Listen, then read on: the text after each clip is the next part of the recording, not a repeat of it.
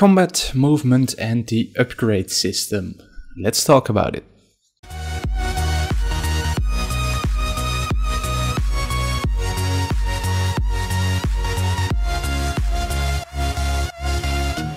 Let's start with the weapons wheel. Baranor can hold up the weapons wheel where he can select up to 7 different consumables, like ammunition or health elixirs. The 4 on the bottom are yet to be discussed, but the T stands for Torvin. We'll get to that in a minute. The 3 consumables that we can see are the steel bolts, concussion bombs and healing elixirs. The steel bolts are ammunition for the crossbow, which is part of the multi-tool. This works similar to Talion's bow, as it slows down time. You can aim and shoot at target. The concussion mines haven't been shown, but we can imagine how that works. Similar to probably a smoke bomb from the Uruks.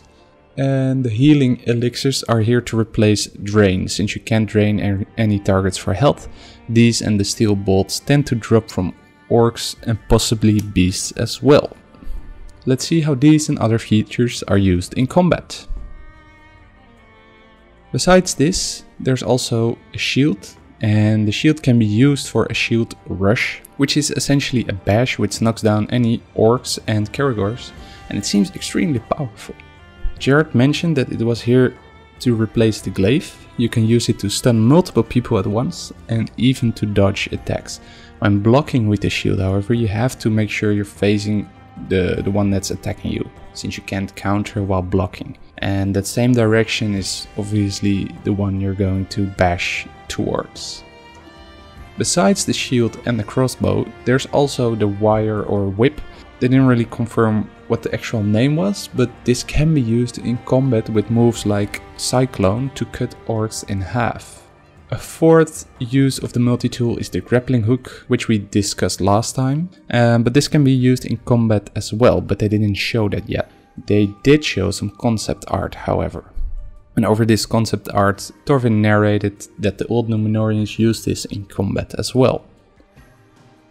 These consumables, weapons and abilities can be upgraded through the use of Augments, which works similar to the gear in the base game, as these can drop from orcs and beasts. But there are also actual upgrades, which will give you new items for the multi-tool. In-game, you will be presented with the concept art of a specific Numénorean ruin. There are multiple scattered across the region. With that, you need to figure out where the ruin is and where in or on that ruin is the artifact. In the Oasis, we found a grappling hook, which gets narrated by Torvin. You can bring this artifact to Torvin, who has his own little workshop near the Oasis, and he will turn it into an upgrade, as he's a dwarf and they're good with that kind of stuff, I guess. Besides the combat in between, we saw a bit of movement. You won't have elven speed, but when you jump off a ledge, you can still get a speed boost.